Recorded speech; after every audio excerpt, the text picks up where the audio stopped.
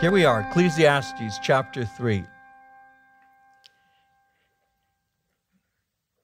We'll begin by just reading verses 1 through 8, and I'll sing it to you. No, we'll begin at verse 1, Ecclesiastes chapter 3. To everything there is a season, a time for every purpose under heaven, a time to be born and a time to die, a time to plant and a time to pluck what is planted, a time to kill and a time to heal, a time to break down and a time to build up, a time to weep and a time to laugh, a time to mourn and a time to dance, a time to cast away stones and a time to gather stones, a time to embrace and a time to refrain from embracing, a time to gain and a time to lose, a time to keep and a time to throw away, a time to tear, a time to sow, a time to keep silence, a time to speak, a time to love, a time to hate, a time of war and a time of peace. And I swear it's not too late. But anyway,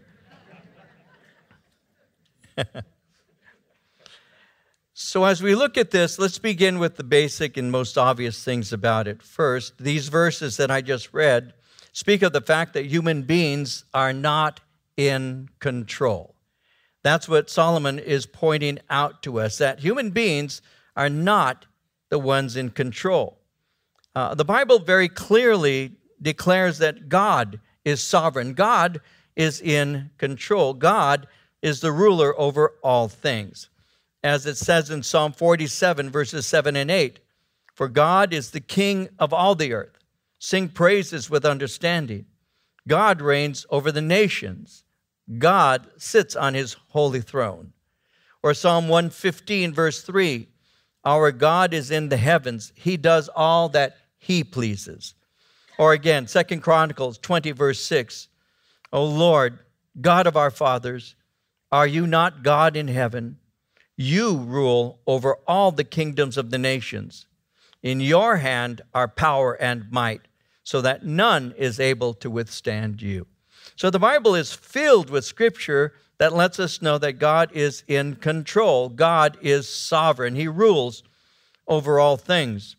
And so Solomon is simply pointing out that under God's rule, everything has its season. And the wisest thing that we can do is trust God. That's because, again, he is in control and we are not. In the book of James, in the New Testament, in chapter 4, verses 13 through 15, James points that out. He says, come now, you who say today or tomorrow, we will go to such and such a city, spend a year there, buy and sell, make a profit.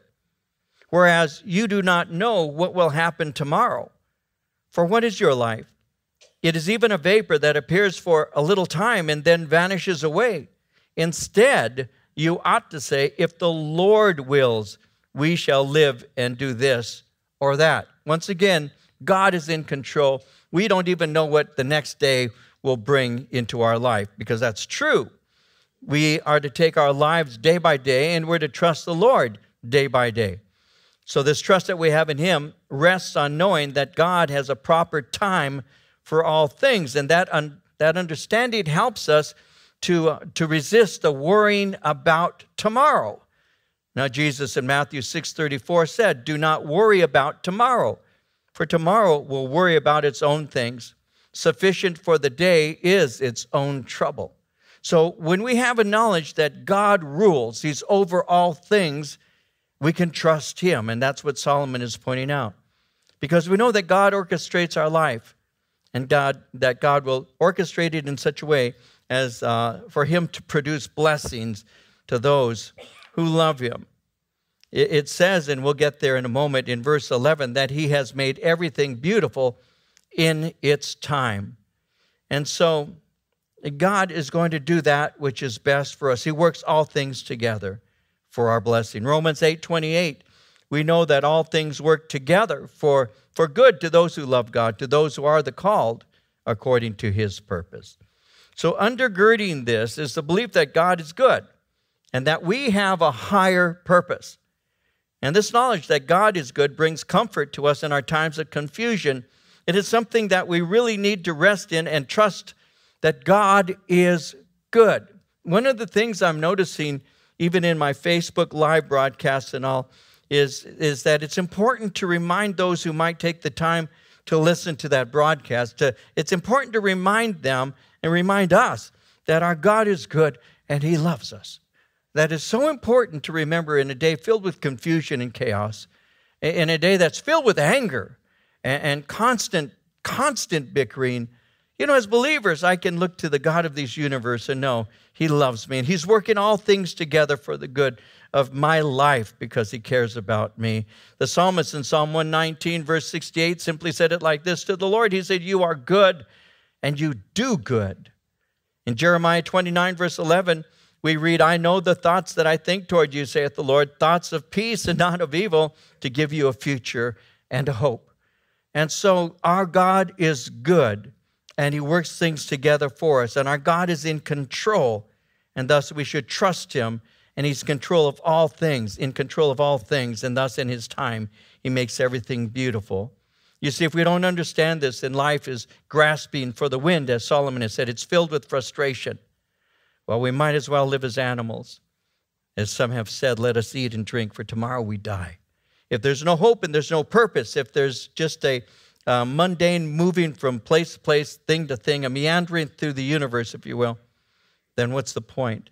We might as well live as animals. Eat, drink, tomorrow you're going to die. But God has placed within us an awareness of eternity, a longing for a higher purpose. And that's what we'll be looking at here in Ecclesiastes chapter 3. And so in verse 1, Solomon begins by simply saying, "To everything there is a season, a time for every purpose under heaven." So he points out that every activity on earth has its proper time and its proper season. And he does it by utilizing 14 pairs of contrasting opposites. And that's what we see as we go through this. So he begins in verse 2 by saying, a time to be born, a time to die, a time to plant, a time to pluck what is planted. So you see the contrasting as he goes through this. He points out that birth and death are ultimately in the hands of God. There is a time. In other words, our birth, even our death, are in His hands. Birth and death are not accidents. They are actually divine appointments. I want to talk about that for just a moment. Birth and death, divine appointments. We as a nation practice infanticide. We don't refer to it that way. It's simply called abortion. But we practice infanticide. And we have abortions that are especially, if you will, especially terrible. They're called partial birth abortions, where the child is allowed to be partially born. In other words, the head is out of the womb, and it's into the air and all, and then something is placed at the base of the skull, and the child is killed. That is one of the most terrible things that we can imagine, and yet we have that as a nation, partial birth abortion. We have euthanasia. We have laws that permit people to kill themselves as they will, to die as they will. They call it dying with dignity, but we do have euthanasia. We have our suicides. Solomon would remind us that God is still in control of life and death. Obviously, there are things we can foolishly do that hasten our death, but the point is we cannot prevent it when the time for our death does come. In Psalm 139, verse 16, the psalmist made this very clear. He said, "Your eyes saw my unformed body. All the days ordained for me were written in your book before one of them came to be. The Lord, you're in control of my days from my birth to my death." And you saw this even as I was in my mother's womb. Job 14:5 says that man's days are determined. The number of his months is with you. You have appointed his limits so he cannot pass. And so there is a time to be born, he says, and there is a time to die. These are in the hands of the Lord. Though we may hasten our death, he actually created us with an intent for us to live a certain amount of time. He says there's a time to plant and a time to pluck what is planted. A farmer knows the cycle of sowing seed and reaping harvest. He's presenting to us a life cycle. James chapter 5, verse 7 says, the farmer waits for the precious fruit of the earth. He waits patiently for it until it receives the early and latter rain. And so the point he would be making here would be learn to rely on the Lord in all things. In verse 3, he says there's a time to kill, a time to heal, a time to break down, a time to build up. Now, when he says there's a time to kill and a time to heal, a time to kill may refer to capital punishment. When it says there's a time to heal, that would refer to medical procedures that are intended to preserve life. In other words, there are times when a life is taken, and there are times when a life is fought for. Now, let's look at that for a moment. Ancient Israel practiced capital punishment, and capital punishment was actually established before Moses received the law from God. The first offense mentioned that warranted capital punishment was murder. In Genesis 9, verse 6, again, Genesis 9 is way before Moses was given the law. In Genesis 9, verse 6, it says, whoever sheds man's blood, by man his blood shall be shed, for in the image of God he made man. So capital punishment was ordained in Scripture. The Jews recognized that if a man died, and say he was a younger man, not only did that man die, but all the future children that would have been born to him and through him die along with him. And so God saw that as a very grave offense, and thus he said that is what warrants capital punishment. Now later, when the law was given to Moses, a list of crimes that called for capital punishment was expanded upon. And so when you read your Bible, you'll see that crimes that warranted capital punishment included adultery, included rape, included witchcraft, idolatry. It included youthful rebellion, Sabbath breaking. They were capital offenses. In Exodus 21, verses 14 through 16, it reads, if a man acts with premeditation against his neighbor to kill him by treachery, you shall take him from my altar, that he may die. And he who strikes his father or his mother shall surely be put to death. He who kidnaps a man and sells him, or if he is found in his hand, shall surely be put to death. That's interesting, isn't it? These are capital offenses.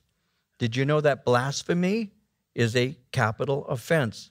Blasphemy is the charge that was leveled against Jesus that resulted in his death.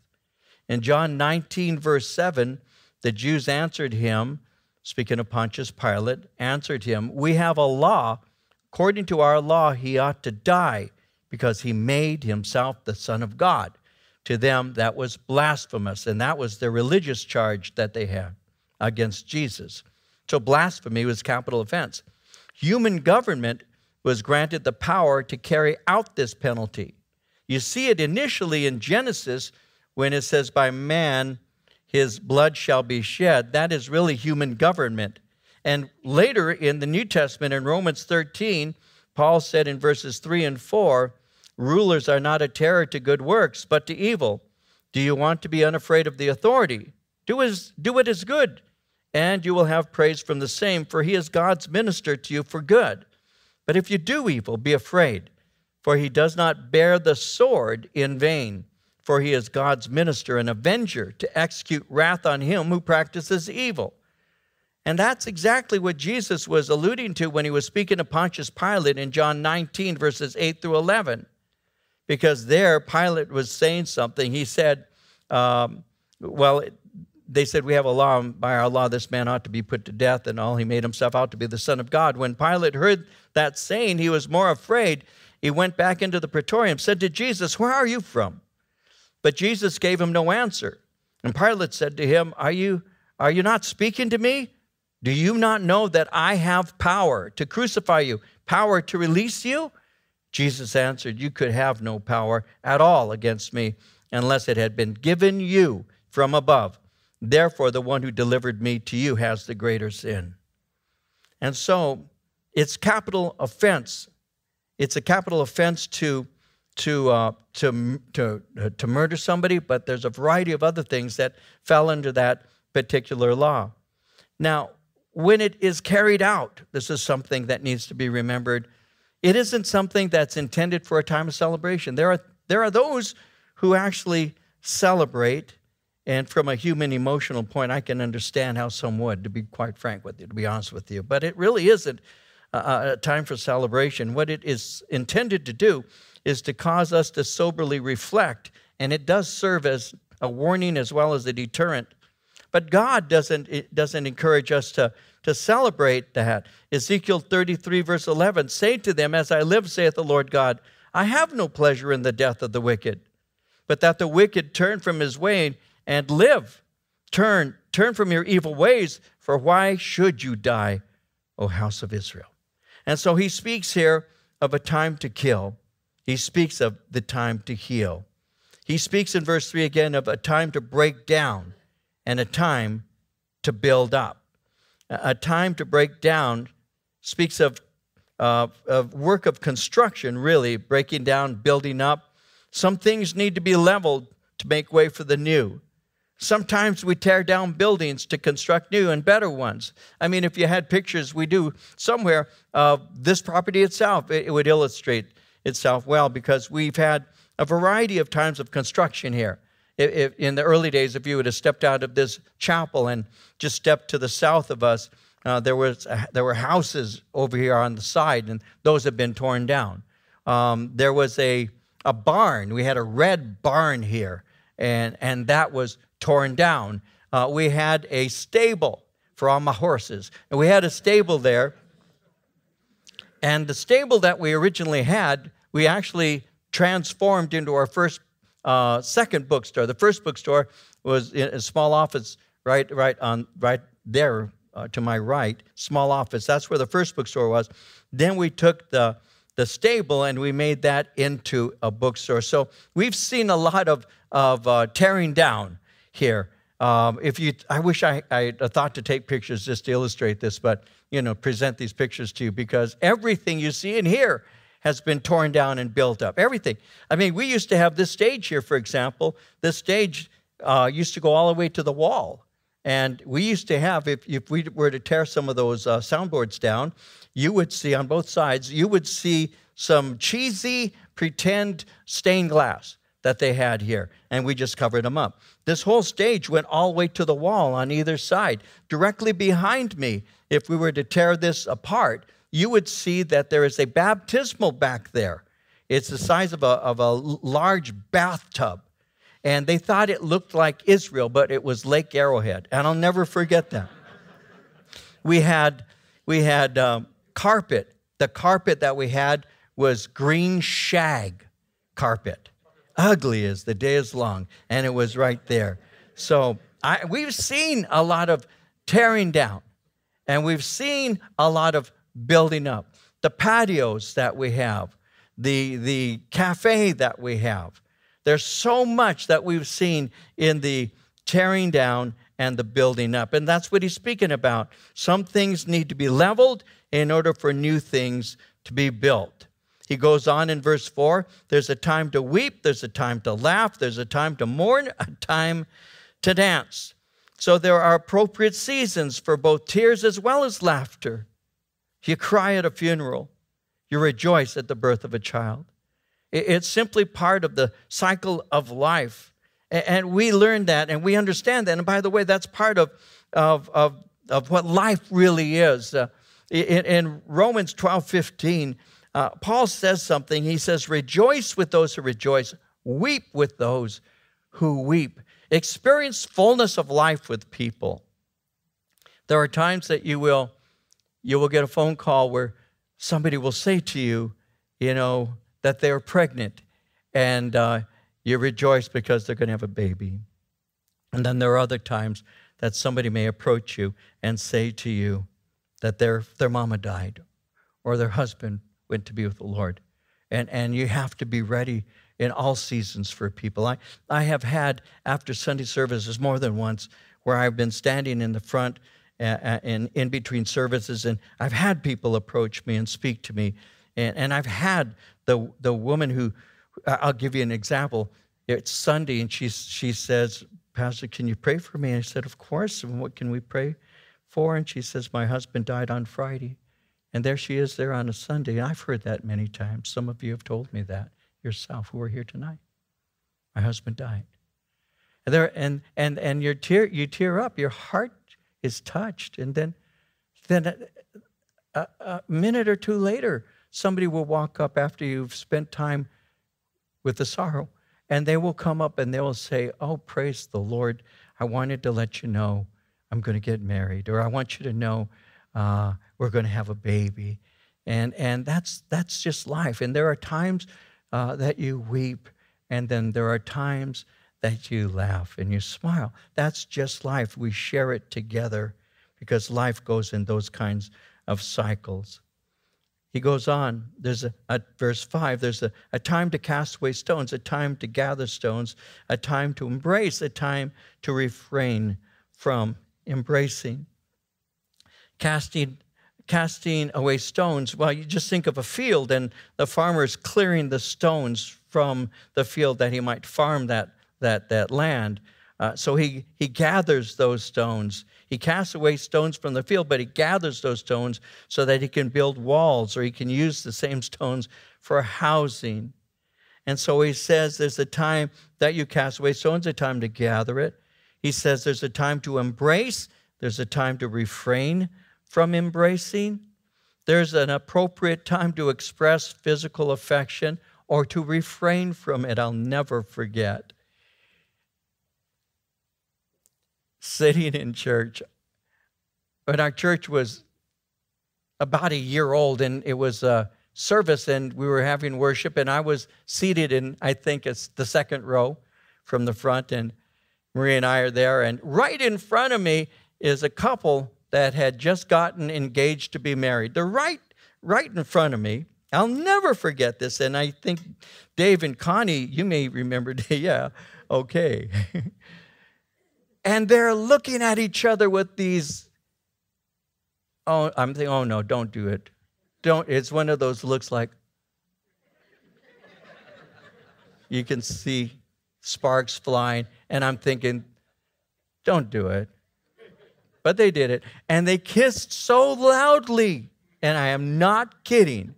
They kissed so loudly that when they stopped kissing, it popped like, and I wanted to slap them on the head. There is a time that you refrain from embracing. I've been in church, and I've seen guys giving their girlfriend or their wives that back rub. Keep your hands off her. Raise them to the Lord. There's a time for refraining from embracing, and we have to remember that. That's all I've got to say. Verse 6. A time to gain, a time to lose, a time to keep, a time to throw away. Acquiring things and losing things is simply part of life. And sometimes we have hoarders who don't want to release these things. So sometimes you just need to have a yard sale or give away your stuff. Verse 7.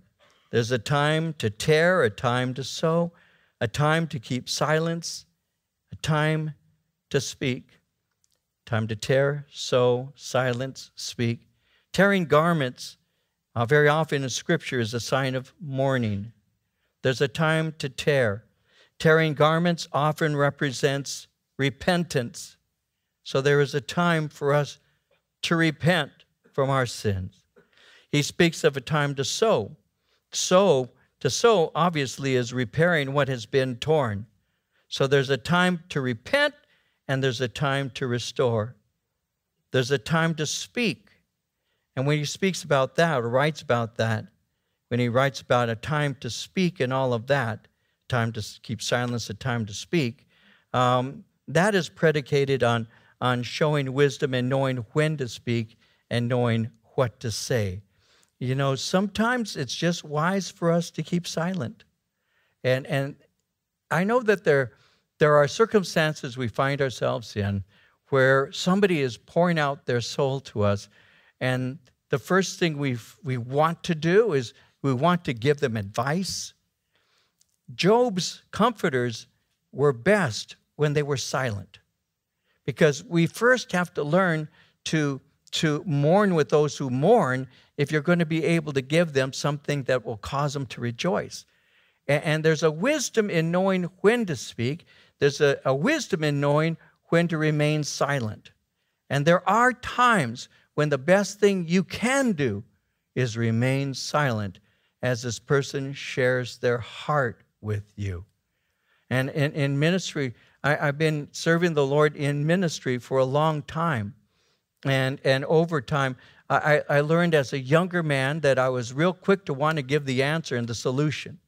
I wanted to give those answers and those solutions because I had just read that in the Bible, and here's your answer. And it took a long time for the Lord to train me to put my hand over my mouth and not to speak, because sometimes the silence and just the listening is more of a blessing than any advice I had for them at that moment.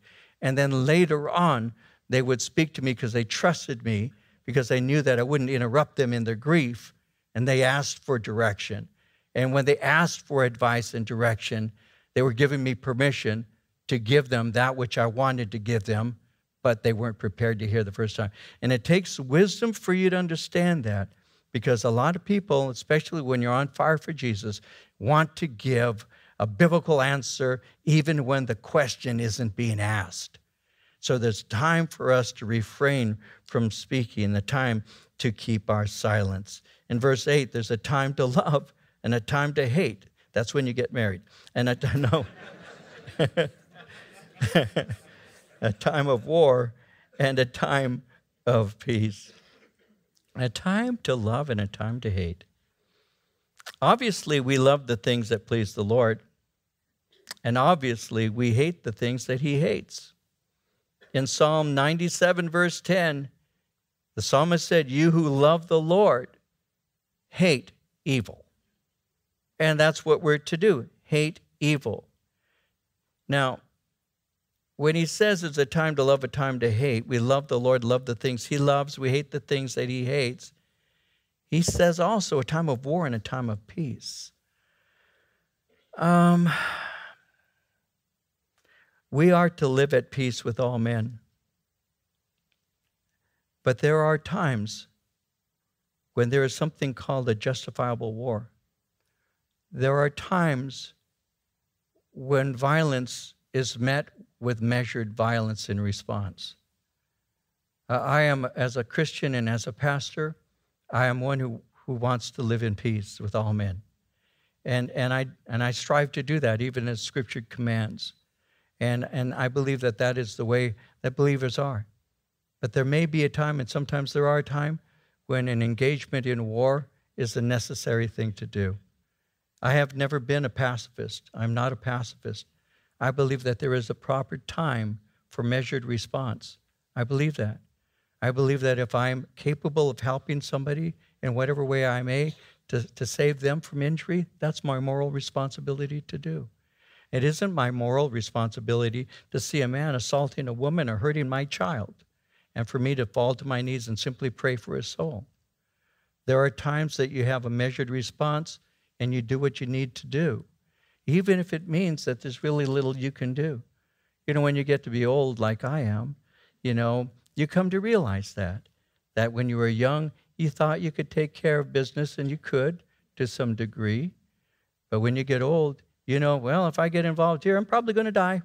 And that's what you do. That's just a fact. Or you hope you got a big friend next to you who pities you. That's about it. But there are times, there are times that it is justified to enter in to war. There are times that there are wars that are fought. And there's so much argument over this, but there are times that it is justified and right to engage for the protection of the rights and for the protection of others, and you enter in. That's why I was willing to go into the military, knowing that I could be placed in a position of having to use a weapon, and that's why those who are veterans in our church understand exactly what he's saying. There is a time for war, and there is a time for peace. I prefer peace, but yet there are times that war is necessary.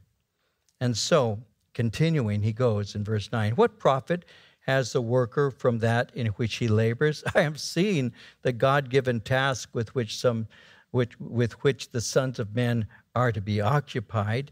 And so the question he asks in verses 9 and 10 is there an advantage? Is there a profit at all in our labor? And the answer is yes, because God is working out his plan for us over our lifetime.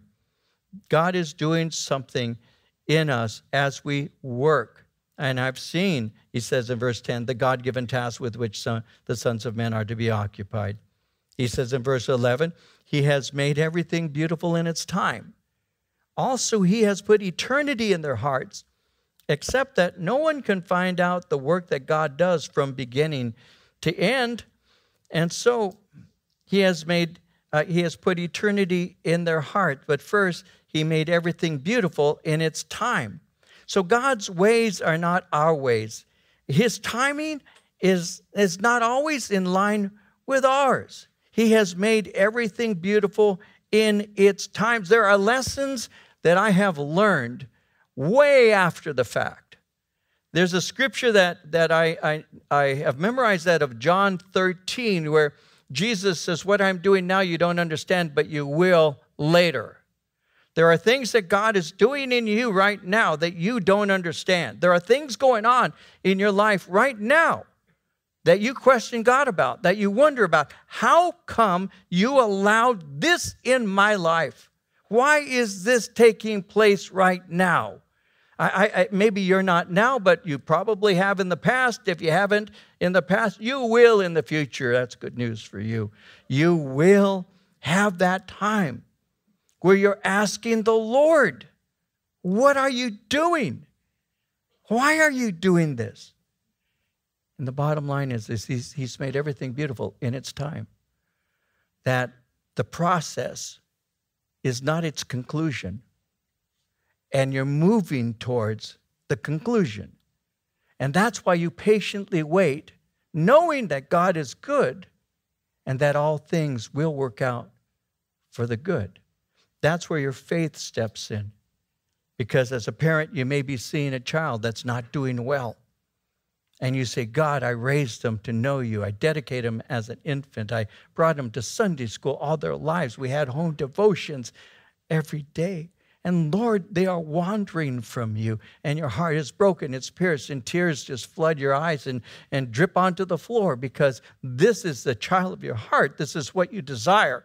I want my child blessed by you. God, what are you doing? What are you doing? And the Lord says, in my time.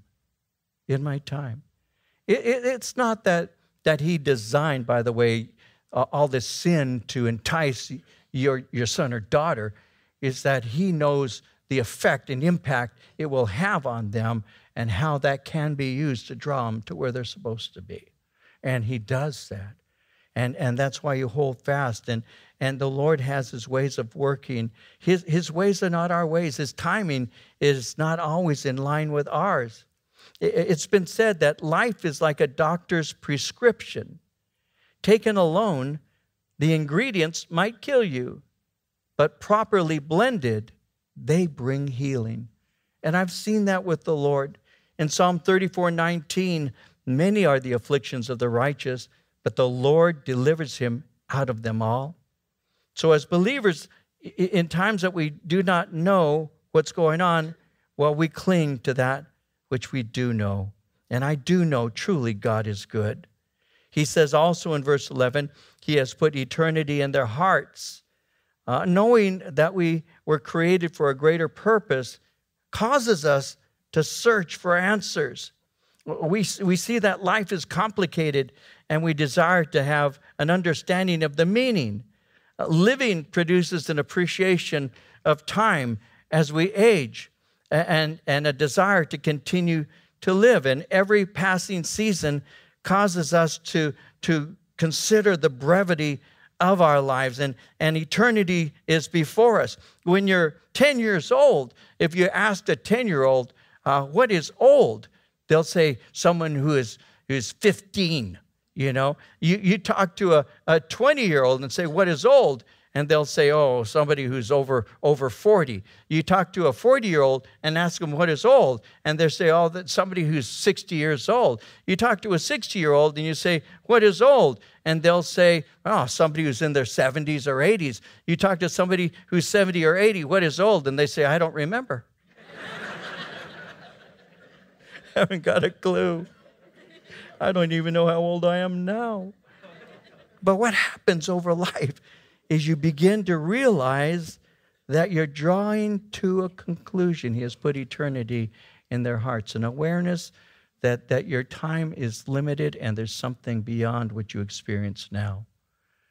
When you're young, you think you're going to live forever, but as you grow older, you realize that you have an expiration date. And you begin to wonder, what is the meaning and purpose of life? It used to be called a midlife crisis. When you're young, you come to realize that you're really not going to live forever, but you think you will. When you're young, you're very daring. You enjoy taking chances. You think that you're invulnerable. Well, if you're not invulnerable, you know that you'll heal quickly. You know that. I mean, sometimes when you're young, you might cut your arm and then a day and a half later, it's healed. And you think it'll always be that way. It's not. So as you begin to grow older, you begin to lose your friends. It awakens you to eternity. And it also can produce a sobriety in your life. We'll get to Ecclesiastes 7, verse 2, where he says it's better to go to the house of mourning than to go to the house of feasting, for that is the end of all men, and the living will take it to heart. It's better to go to a funeral than to a party. You go to a party and you just are wasting your time just laughing and messing around and stuff. You don't learn any lessons in a party. That's what Solomon says. He says where you learn your lessons is going to a funeral. And that's true. Because when you go to a funeral, you realize your end. You realize, as that one there, so shall I be one day. And it causes you to think. I didn't know that as a young person, but I began to learn it fairly early because I began to see friends of mine dying at an early age. I used to be and when I was 18, I had the job of delivering flowers and all, and so I had to go to Rose Hills and various places like that. And one day I still remember having a funeral wreath that I had to deliver to Rose Hills. And what I would do with the funeral wreath is I would walk up to the casket prior to the funeral, and I would put the wreath on the casket. And so I did that quite often. And so I was 18, and I read the name on the card, and I remember looking at that saying, I know someone by this name. I know someone by this name. How odd. How often do you ever see somebody's name that's the same as a friend of yours, right? So I'm 18. I still remember walking in to the small chapel with the funeral wreath, and I placed the wreath on the casket. And then I just looked to the left into the face of a friend of mine, that I had been partying with 2 weeks before. I looked into his face, and I'll never forget that. I'll never forget my friend David Smith, a guy I used to hitchhike to the beach with. We'd go up from Norwalk. I'd meet him at Beach Boulevard, and we'd go from Beach Boulevard and Imperial. We would go up, and we'd hitchhike to Huntington. David and I would do that in high school and all. And I remember being at a Tasty Freeze, and I was 18, and And my friend Dave was there, and I hadn't seen him for a while. And I still remember him saying, "Dave," and I looked at him, and I nodded. "How you doing, Dave?" And he says, "Good." He says, "I'll see you later." And that night, he got extremely loaded, drunk, dropped some acid, jumped on his motorcycle, and plowed into a parked pickup truck. A corrugated bumper, his face hit that bumper and demolished him, killed him instantly. He was 18. And I remember that. I had a friend named Ray Casada who was 19. I was 18 once again. And Ray went across the street to a party directly across the street from my house and was involved in a fight with a guy. And one of our friends, a very good friend of mine, shot and wanted to shoot a guy named Pete, but he ended up shooting Ray in the head, and Ray died 2 days later. I started seeing friends when I was that age who were dying. My friend Billy Koger, who was at a Tasty Freeze in Santa Fe Springs, near the Santa Fe Springs High School. And he was there. He'd been stabbed once before, but Billy was there, got in a fight with a guy. And the guy stabbed him and killed him. And his last words were, "Oh, no, not again." And these were things that were taking place in my life when I was 18 years old, when I was 19 years old, and I was starting to see friends. These are 18-year-old kids. These are 19-year-old kids. They're supposed to live forever. They're not supposed to die, not at 18, not at 19. They have a life ahead of them. They haven't had kids yet. They've never been married, had kids. They've never done any of that. And I'm watching this one at a time, one more, and had several friends who were dying, violent deaths. And then I was at a party, and some guys started a beef with us, and one of my friends, Angel, was handed a knife, a switchblade, and he stabbed a guy right in front of me. And the guy comes and he's bleeding, and he grabs hold of me, and he bleeds on my shirt, and I shove him away, and I go home, and I'm thinking, where am I going? So I've seen those things. Where am I going? Where's my life taking me? And my brother comes and looks at me. He says, "Where'd you get that blood on your shirt?" And I said, "Angel stabbed a guy tonight." "David, where are you going, man? What are you doing?" And that's the stuff that was going on in my life when I finally said, "This is crazy. I got to get right with God, or I'm going to end up dead. I'm going to end up dead."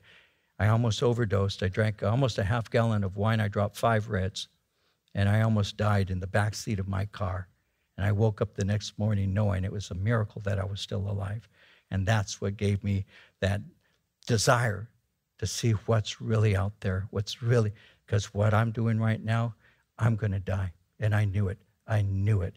In 1 month, I went from 178 pounds to 145 pounds, dropped 33 pounds because I stopped eating. All I was doing was smoking pot and drinking. That's all I was doing. For a month, I dropped 33 pounds. I went down to almost nothing because I was going crazy. I was stealing from stores, and I was doing crazy things. And finally, the Holy Spirit grabbed hold of me and said, "No, there's more to life than what you've got. You need to get right with God." And so in the funerals that I went to and the things that I was seeing, I came to understand that it is better to go to the house of mourning than to a party, because I started seeing what was taking place. And so we need to be aware of that fact, that we're moving towards eternity. We need to have an awareness. The things that we see should serve as a wake-up call for us. The psalmist in Psalm 90, verse 10 said, "The days of our lives are 70 years, and if by reason of strength they are 80 years. Yet their boast is only labor and sorrow, for it is soon cut off, and we fly away." In verse 12 of Psalm 90, he went on to say, "Teach us to number our days, that we may gain a heart of wisdom." So as we gain a heart of wisdom, we should be awakened to the reality of eternity. What has been called a midlife crisis can also be seen as a wake-up call. That explains why we're not satisfied with simple achievements and we want something more. Augustine once said, "Our hearts are restless until they rest in you." And that's where you find your peace and the answer to your question, resting in God. In verse 12, he says, "I know that nothing is better for them than to rejoice and do good in their lives, and also that every man should eat and drink and enjoy the good of all his labor. It's the gift of God." Instead of fearing the future, enjoy life, he says. It is a gift. And when you see life as a gift, you can rejoice, you can do good, and you can enjoy the fruit of your labor. Enjoying life under heaven is built on your desire to go to heaven. He says in verse 14, I know that whatever God does, it shall be forever. Nothing can be added to it, nothing taken from it. God does it, that men should fear before him. That which is has already been, and what is to be has already been. And God requires an account of what is past. God is the master. He has all power. He has all authority. Like it says in Romans 9:20, indeed, O man, who are you to reply against God? Shall the thing formed say to him who formed it, why have you made me like this? God is the master. He says in verse 14, God does it that men should fear before him. So that's our proper relationship. We are the thing that has been created, and we worship our Creator. It's calling for a proper awe, a proper reverence, and that motivates us to do that which is good. Obviously, that is encouraging as it relates to salvation. There's nothing we can do to add to or take away from Jesus' finished work. And we need to understand that salvation is a gift from the Lord, and through his grace, that's how we receive it. In verse 15, that which is has already been. What is to be has already been. God requires an account of what is past. He already made that clear in chapter 1. Time gets away from us. We can easily lose track of it. Years do pass quickly. We may forget what we've done, but God remembers, and he holds us responsible. Verse 16, moreover, I saw under the sun, in the place of judgment, wickedness was there. In the place of righteousness, iniquity was there. I said in my heart, God shall judge the righteous and the wicked, for there is a time there for every purpose and for every work. I'll speak about this for just a moment here. In the place of judgment, wickedness was there. As he considered life, he noted that people often do not dispense proper judgment. Instead of justice and instead of righteousness, he saw wickedness that prevailed. And very often, wickedness prevailed over the innocent. I see that. Forgive me for sounding political for a moment, but I see it. I believe that this kind of attitude, wickedness in the place of judgment, that we're seeing it played out right now. If any of you are watching the news and watching the Supreme Court nomination process, if any of you are spending any time watching that, you can see this is taking place right now. Wickedness is in the place of judgment. There's no doubt about it. And perhaps I'll get some of you upset, forgive me, but here we go.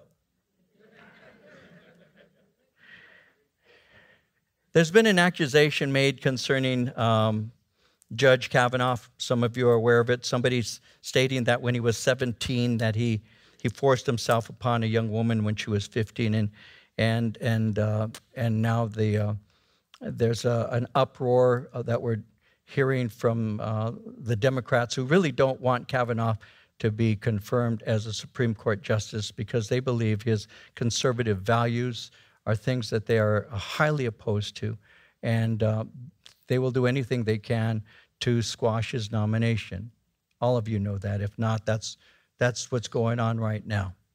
And so they waited till the midnight hour to come up with an accusation that our Senator Feinstein released. And to anybody with eyes, they can see that this is one of their attempts to undermine the process. And so now you have many people who are standing up saying how wrong it is for Kavanaugh to have thrust himself upon a young woman who was an unwilling participant. But the problem with all of that is there's no evidence that he did that. So in the accusation, there is the guilt today. If you're accused of something, you must be guilty. So this presupposition of innocence until proven guilty doesn't really exist now, does it? And the thing that bothers somebody like myself in all of this is, one, it's so easy to see through. It's so easy, it's transparent. It's so easy to see through what's taking place. But two, the feigned outrage of these individuals who are crying out saying that you need to believe this woman's accusation, though there's no evidence. She can't even remember where it happened, when it happened. She doesn't have any recollection of anything other than she says something happened. So I've got several granddaughters. I've got my wife. I've got my daughters. I've got daughters-in-law. I am totally supportive of women.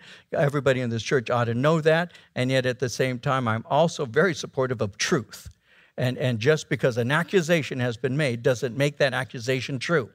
And you should not judge a man based on an accusation or a woman based on an accusation. That's just fairness. That's called justice. And you ought not to do that. But in this society, it's an accusation that will derail a nomination simply because somebody doesn't want that person to hold that office. That's what's taking place. And it bothers me and tears my heart up. And yet I remember that when Hillary Clinton recently, here we go, Hillary Clinton recently was saying, you've got to believe the woman. I remember, I'm old enough to remember when she was calling Paula Jones all kinds of names, a trailer tramp and various other things, when the accusation was against her husband. Now, it is funny how time has changed this woman. And if you really care about women, then how come you said that Teddy Kennedy was a champion for women's rights when this is the guy who left a woman to die in a car, slowly suffocating because he didn't want a DUI? See, justice is very often is on the shoe of the person who wants the power. And that's what he's talking about. You're seeing it played out right now. You're seeing it played out right now. The hunger for power is beyond anything that we in this room really understand.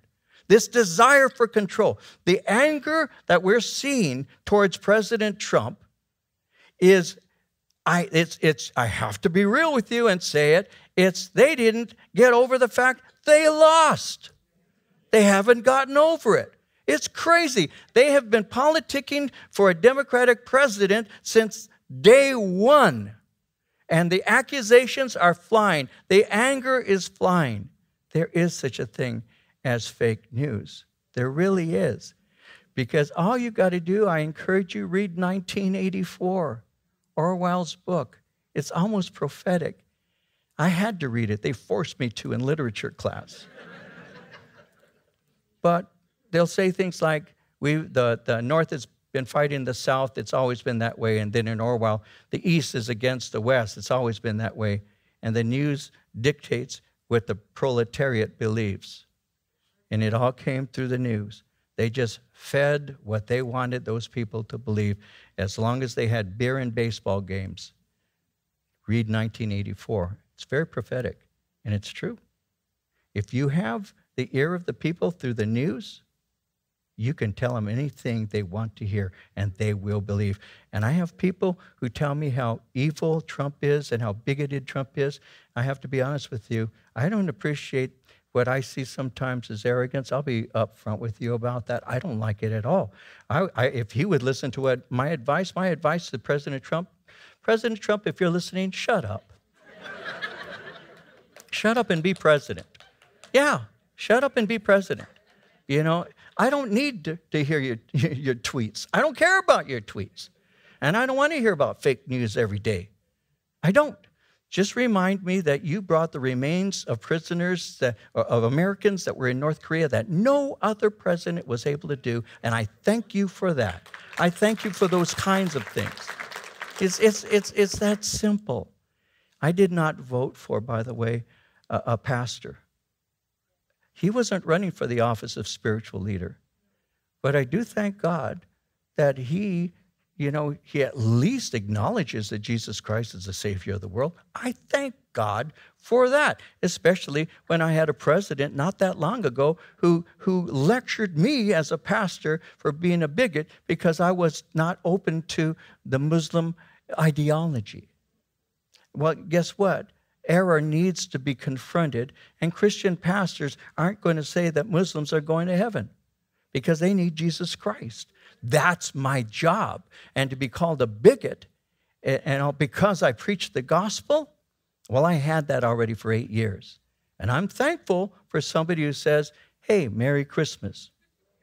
I'm grateful for that. Small thing, isn't it? But I'm grateful for it. I really am. And there are things like that. Now, okay. And that's what Solomon meant. You know?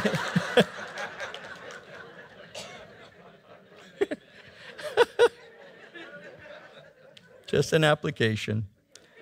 Just so, instead of justice and righteousness, wickedness is prevailing.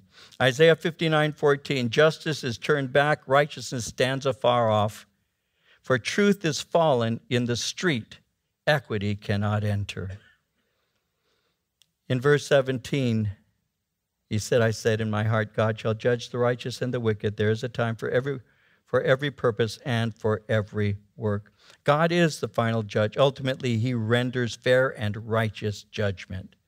As it says in Psalm 75:7, God is the judge who puts down one and exalts another. In verse 18, I said in my heart concerning the condition of the sons of men, God tests them that they may see that they themselves are like animals. For what happens to the sons of men also happens to animals. One thing befalls them. As one dies, so dies the other. Surely they all have one breath. Man has no advantage over animals. All is vanity. All go to one place. All are from the dust. All return to dust. Who knows the spirit of the sons of men which goes upward, and the spirit of the animal which goes down to the earth? I perceive that nothing is better than that a man should rejoice in his own works, for that is his heritage. For who can bring him to see what will happen after him? Ultimately, through testing, God reveals to man what man is really like. The fact is, when man leaves God out of his life, he lives like an animal. He eats, he drinks, he multiplies, he survives, but he has no self-control. He doesn't appreciate the beauty of the spiritual. So he says in verses 19 and 20, what happens to the sons of men happens to animals. One thing befalls them. As one dies, so dies the other. In verse 20, all go to one place. All are from the dust. All return to the dust. Now, he's not equating man with animals. Be aware of that. Man is aware of the shortness of their lives. We already saw that. And they will even go through crises about it.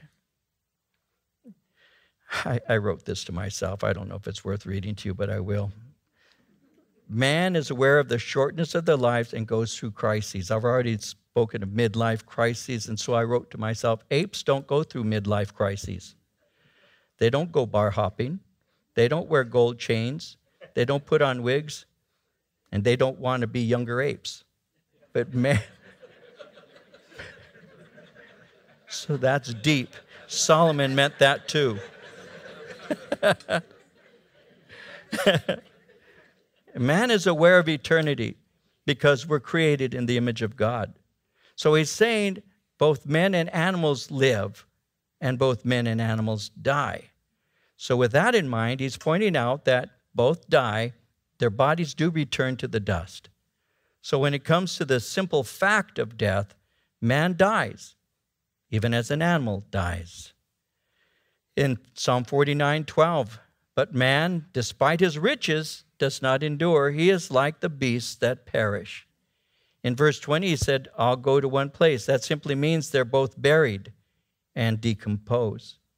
But he goes on in verse 21 and says, who knows the spirit of the sons of men, which goes upward, the spirit of the animal, which goes down to the earth.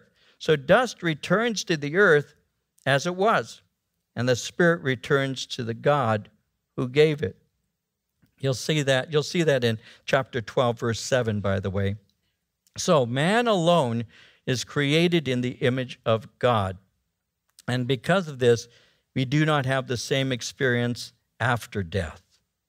And he goes on finally in verse 22 to say, I perceive that nothing's better than that a man should rejoice in his own works, for that is his heritage. For what can bring him to see what will happen after him? His conclusion, you don't know what the future is holding, so enjoy your life while you have it. Rejoice in your work. Appreciate your accomplishments, but keep eternity in perspective. Realize that you will one day die, and understand that one day you will stand before the righteous judge of the whole earth. And remember, God is in control, so trust him and live in his peace. And that is what we've been created to do.